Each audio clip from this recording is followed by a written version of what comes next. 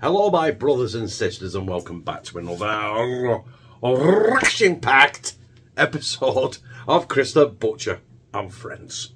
I apologise for that weird noise I made there. That was me trying to do action-packed in a Scottish accent, but I didn't think about it and it just blurred it out of action-packed. Yes, this is for the Scottish. This is for Burns Night, even though I know Burns Night is like 3 weeks off or 2 weeks off. It's the 25th of January, Burns Night. And you know what? It's Scottish haggis. So I have got myself some haggis, which is down here. I've got myself a tiger bloom. I've got myself some Burford brown eggs. And I've got myself, it's Lou's birthday at weekend, I've treated her to some Lurpak. So, basically, to celebrate Burns Night, 2 weeks early, because when it is Burns Night, I've no idea what I'm doing, I've had a chance. So I've got it now, I'll do it now. We're having haggis on toast.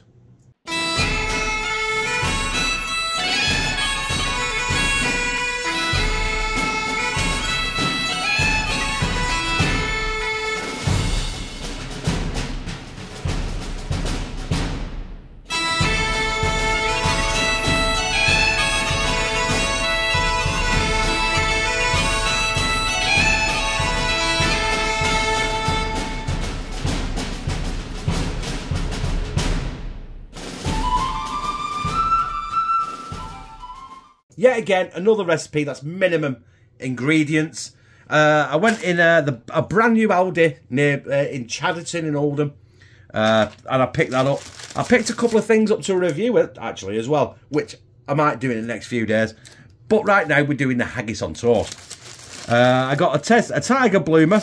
I had to go in Tesco's to get the haggis, the Burford Browns and the Lurpak. And incidentally, the guy that we high-fived on the escalators as I was going down and he was going up. Hey mate, didn't get your name, but thank you for recognising me. I didn't expect it. Doesn't happen very often. So yeah, we've got the UK's #1 haggis, Simon Howie. For some reason, when I see that, I always think Simon Weston. I don't know why. Just forget I said that. So what I'm going to do is I'm going to take that out of the wrapper, I'm going to cut it all up and I'm going to stick it in a pan and hopefully it's going to turn into that there so I can spread it on some toast and then I'm going to top it off with a Burford brown egg. Only second time I've ever had these. They are a beautiful egg and I got it first time on the recommendation of Adam Garratt. So thank you Adam. They are £3 for 6 large eggs, but do you know what?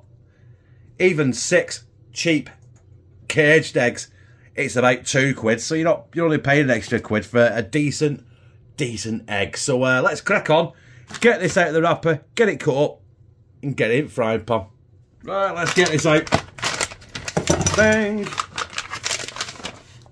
You can cook this, you can steam it and all that. And I've only had this once before, and I fannied around with it and it took forever to cook.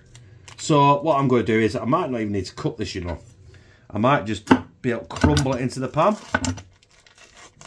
Just get all that off, the sundries. We don't need that because that plastic there doesn't add to the taste.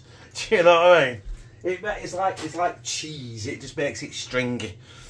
So right, I've never seen haggis before. That's what it looks like in the middle. Off the top of my head, I couldn't tell you what's in it, but you know what I mean. You can Google it what ingredients are in haggis. But it is a beautiful, beautiful thing. It's like black pudding. Haggis on toast is like the Scotland's version of our beans on toast. So I hope I do you proud, Scotland. Right, that'll do. Let's get some oil in my copper fill and let's hopefully get that into something I can spread onto toast. Right, we've got our canola oil in there. That's nice and hot. I haven't got it on screaming full power either because I don't want to burn it, and I really don't. I've never done this before.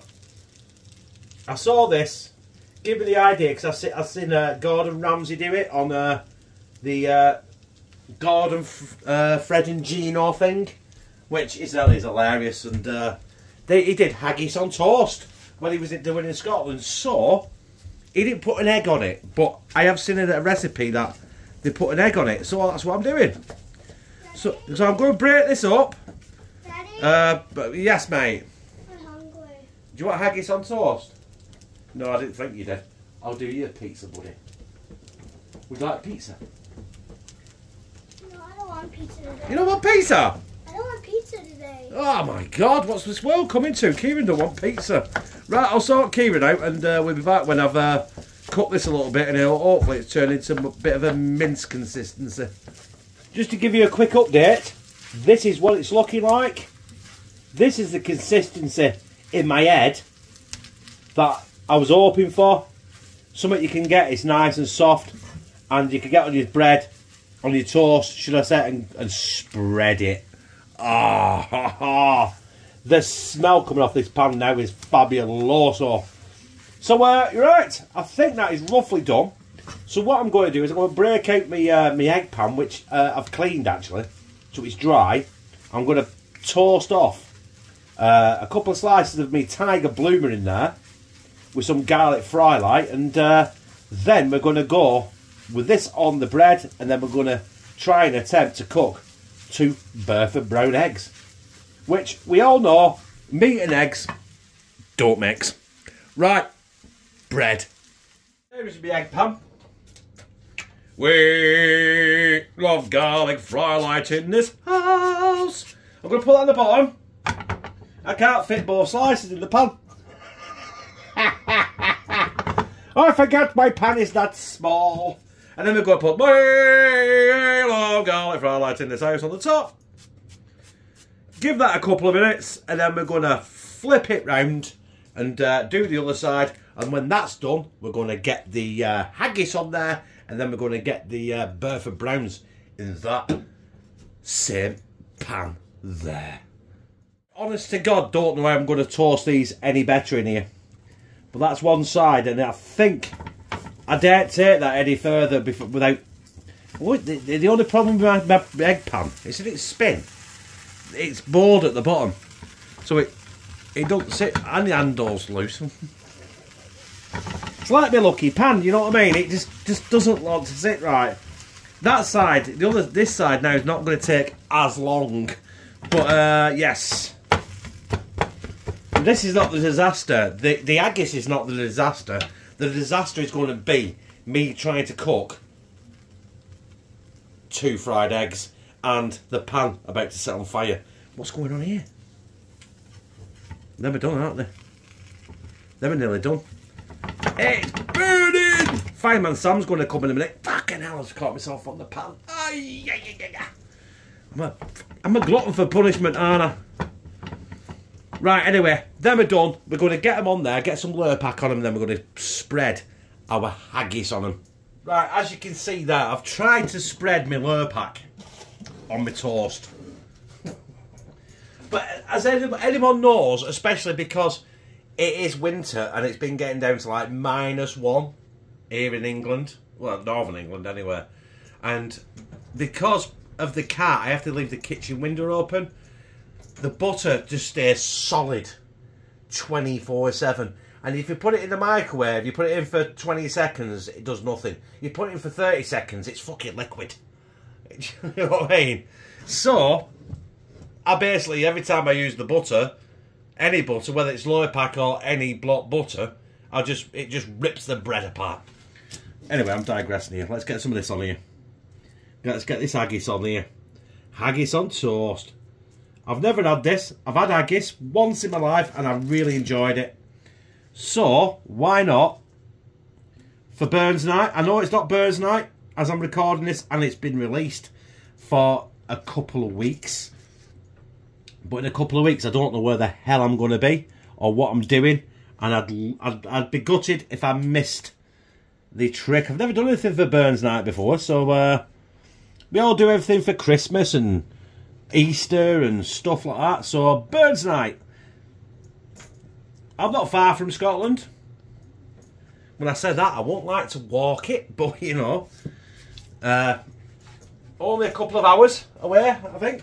to edge of Scotland from here, so we might as well celebrate it. Right, the fun starts now when I try and cook these eggs.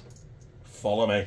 As you can see in the pan there, I've got some oil. I've turned it down to number 4 on the electric hob as well. I don't want it screaming hot. And I've also put a bit of Lurpak in there as well. I don't know whether to put black pepper on it. Oh, fucking hell, it's trouble, isn't it? Right, Burford Brown, first one. There it is. Please don't break. It's fucking popped. What am I supposed to do? How am I supposed to not pop an egg?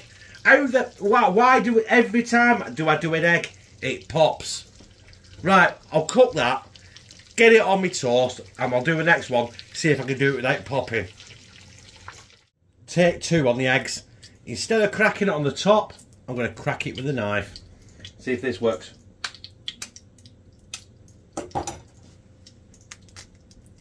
Come on. Oh. I think we've only gone and done it. Yes! I've got an egg that's not popped. You know what? I had 6 attempts at it because I only had 6 eggs, but I didn't really want to have like 5 smashed up eggs and 1 good one. So I've still got 4 eggs left. I've just got 1 smashed up one and 1 good one. So next time you see this, it'll be go on the Haggis and toast. Get in. Yes. Want it runny as well, which also is not guaranteed. There it is. My Scottish brothers and sisters. I hope I've done you proud, by the way. There's the one with the smashed up egg. There's the one with a good egg. Let's see if we can pop it.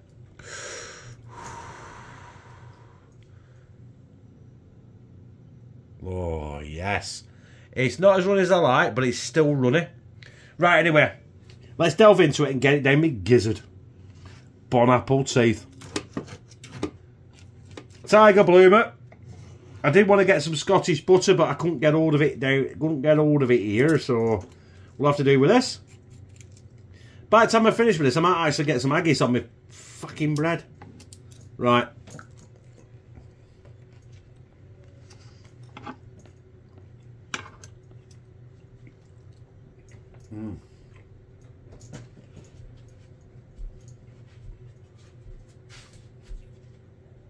You know what?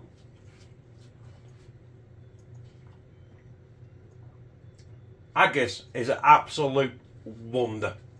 If you've never had it, don't look at the ingredients, just buy it and try it.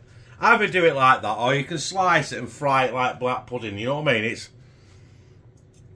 It's just a fucking delight. And you don't have to go out and buy Burford brown eggs. You could buy any eggs you want. But, you know what I mean, the better quality egg always is going to be better in it.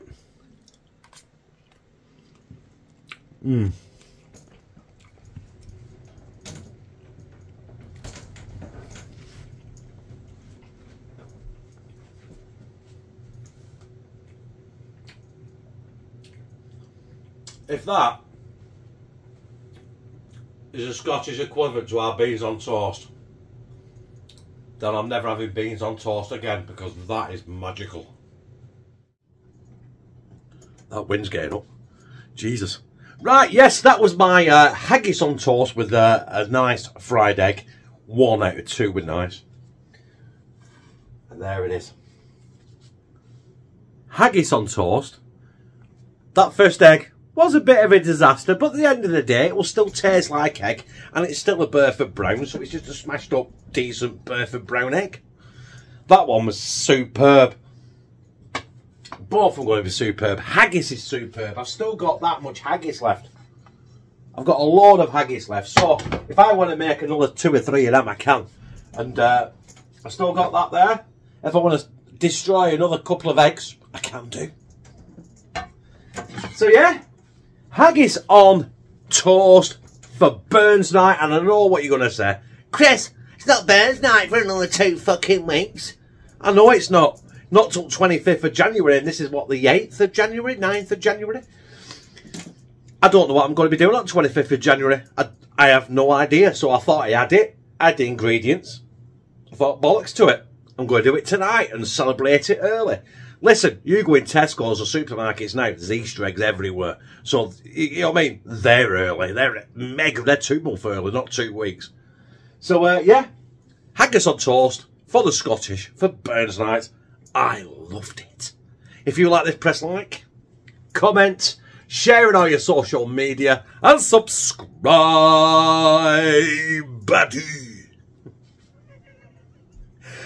And become a family member of #TeamCTB. Well, hey, fucking love ya.